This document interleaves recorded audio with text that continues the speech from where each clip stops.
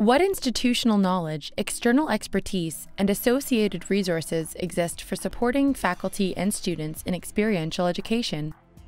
Designing and delivering experiential learning opportunities is a complex undertaking. It requires expertise in experiential pedagogy, awareness of industry and community service employers and the nature of the experiences that they can offer to students, and an understanding of internal and external legal, policy, and practice requirements specific to experiential education. It is a lot to know, and as a result, most universities and colleges take a team-based approach to supporting experiential education. Important contributors include course instructors, experiential education coordinators, and key institutional contacts. But again, it's the face-to-face element of it. Because we have a team, they can talk to any one of us, whether it's me, the advisor, or the coordinator, both the student and the supervisor in the workplace.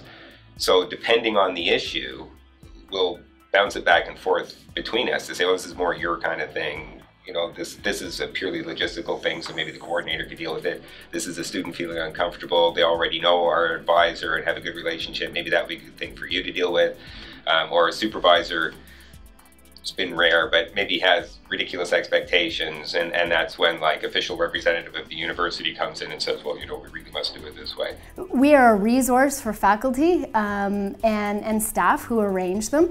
And so we're here to take away any of those barriers. You know, we as an institution are a team, and what we need to do is present these learning opportunities for our students to get these amazing experiences.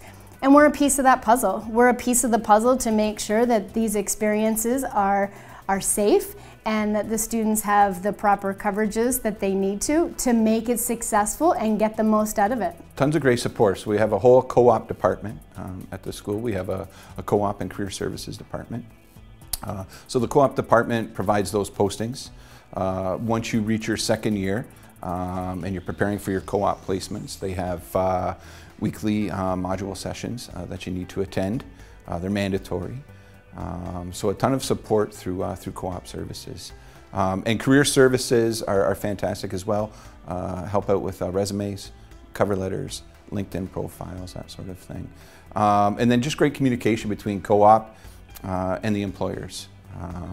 So we do an end of term report. We need to provide hours, a reflection, a 500-word reflection on what we've taken away from our co-op experiences.